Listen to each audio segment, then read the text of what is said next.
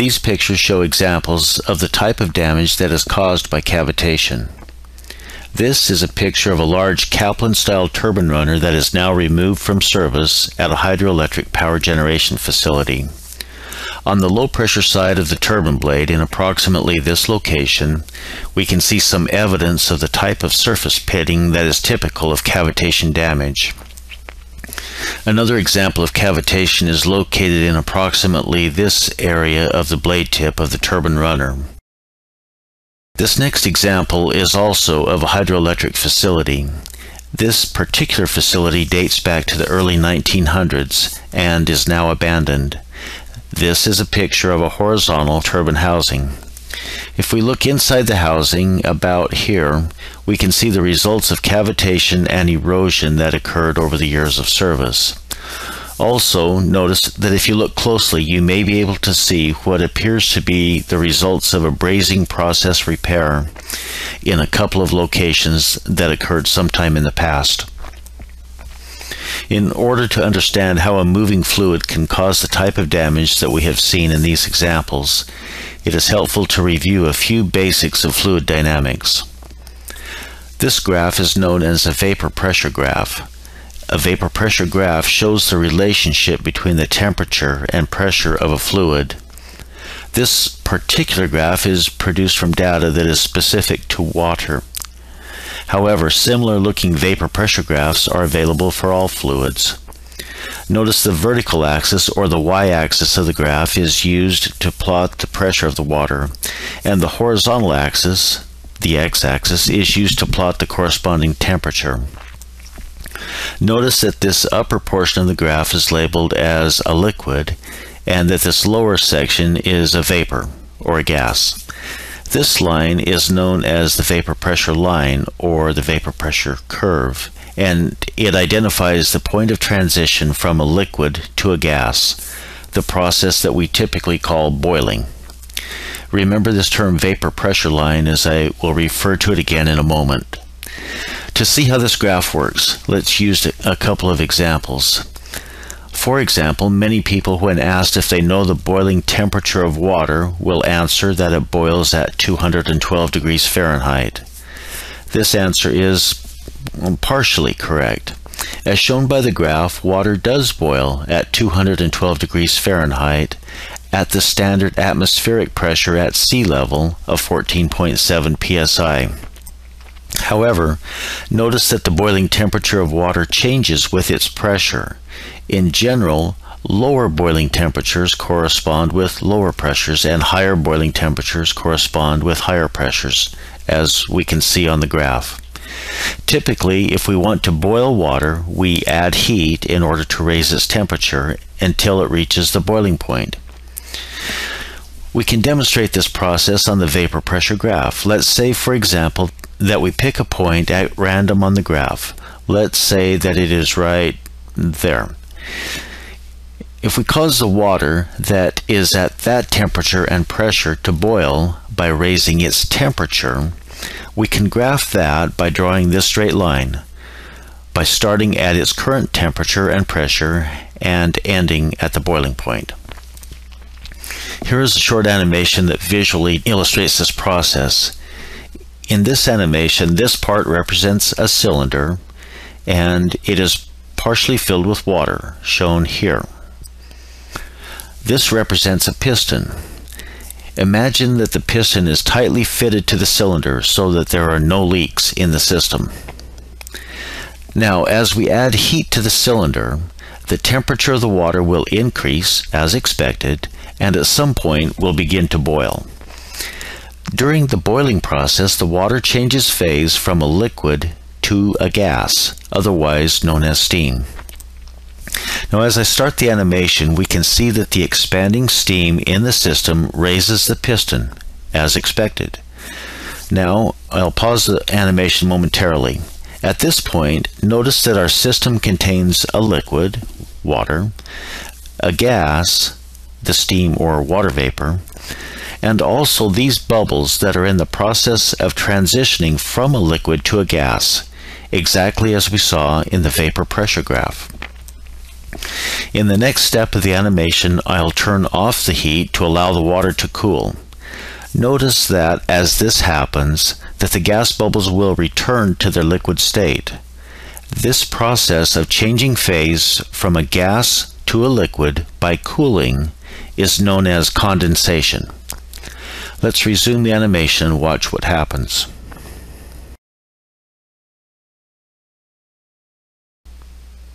Now if we go back to the vapor pressure graph, we have just seen the process of causing water to boil by adding heat. This is a process that is very familiar to us. Now for something that isn't so familiar, by looking at the graph, we notice that it is also possible to cause the water to boil without adding any heat at all. That is, by simply lowering its pressure. If we show that process on the graph, the line would look something like this. Returning again to our earlier animation, we'll see how this process is different from the one that we showed previously. Here we have the same setup that we had earlier, the same cylinder, water, and piston. Except in this example, instead of heating the water, we will actually lower the pressure in the cylinder by pulling upward on the piston, like this. Again, as before, I'll pause the animation midway through the process so that we can see what is happening. Notice that, just as was the case in our earlier example, our cylinder contains water and water vapor. It also contains gas bubbles that are in the process of changing phase from a liquid to a gas. Everything looks exactly as it did previously, except that we got to this point, in this case, by lowering the pressure acting on the water, not by heating it. In the next phase of the animation, I'll reverse the force acting on the piston so that it recompresses the contents of the cylinder. As the pressure increases, notice that the gas bubbles collapse under the increasing pressure as they return to a liquid phase. This rapid collapse, also called an implosion, of gas bubbles under pressure is the basis for understanding how cavitation damage is caused. Okay, I'll resume the animation and repressurize the cylinder.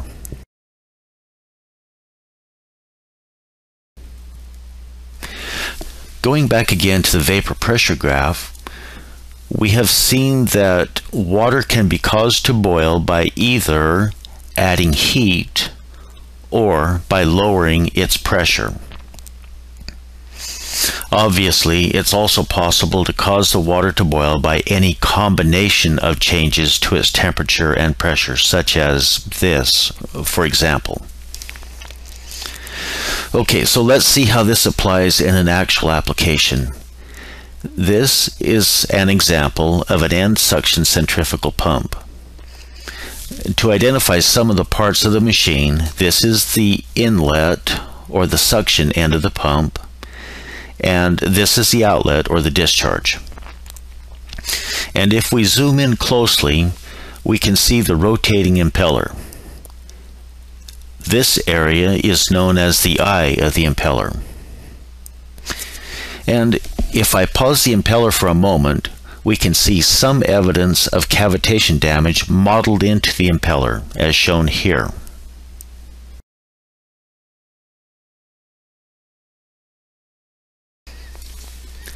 In this next example, I'll show how this type of cavitation damage occurs. Here again is the picture of the pump with the areas that we just identified: the suction, the eye of the impeller, and the discharge. And here is a beginning of a pump curve that I started. On the horizontal axis of the graph, I'll chart the flow of the fluid as it moves through the pump. I'll call this location the suction portion of the pump, and the discharge location here, and the location at the eye of the impeller here.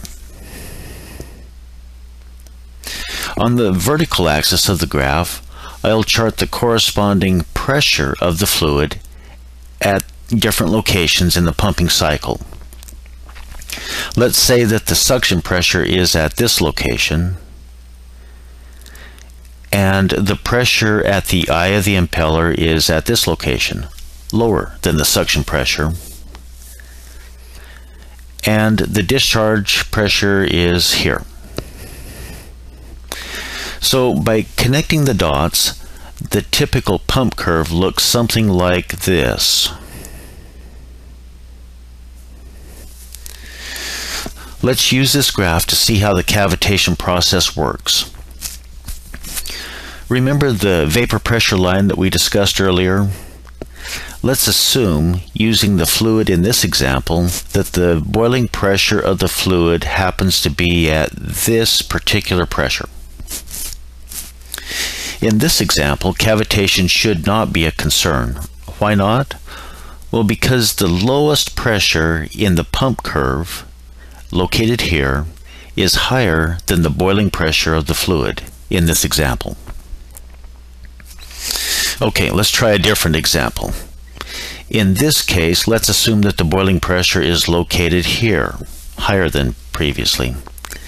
Again, you can think of this as the line at which boiling occurs. Everything above this line is a liquid, and below the line is a vapor. Notice this area right here where the pump curve line is lower than the vapor pressure line. This is the area where gas bubbles are being formed in the fluid. And at this location is the point where the gas bubbles collapse. At this point, the gas bubbles are unable to remain as a gas. They become compressed and collapse under the increasing pressure and quickly change phase from a vapor back to a liquid.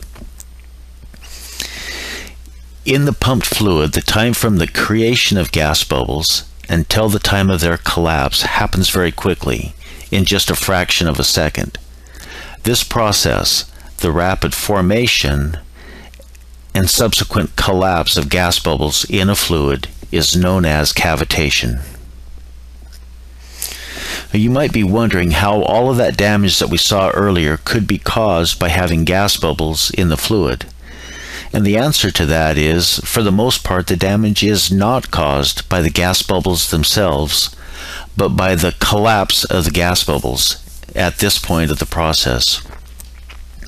Let's use an illustration to show how the collapse of gas in a fluid can cause the pitting damage that we saw earlier. Assume that this block represents a pump impeller where cavitation is occurring. And there is fluid here, and this is a gas bubble that has formed in the fluid. The fluid is under pressure, as represented by these arrows acting on the gas bubble.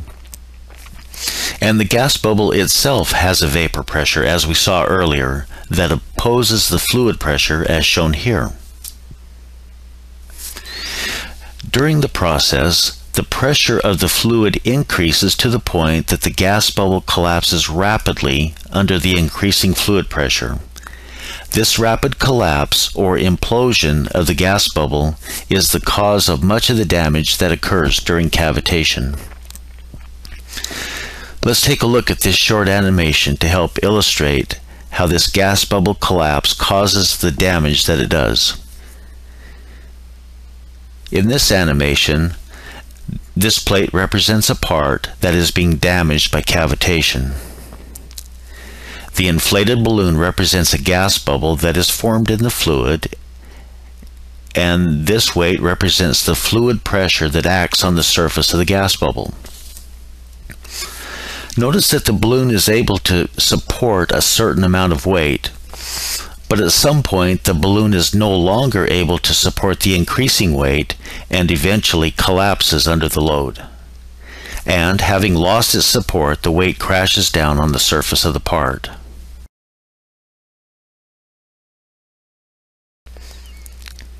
Returning now to our earlier illustration, similar to the collapsing balloon that we just saw, As the pressure of the fluid increases during the pumping cycle, at some point the vapor pressure inside the gas bubble is unable to support the external fluid pressure of the surrounding liquid. At that point, the gas bubble collapses or implodes under the pressure, or in other words, the gas bubble vapor quickly changes phase back to a liquid state. The collapsing gas bubble results in a high-velocity, localized fluid impact shock wave on the surface of the part.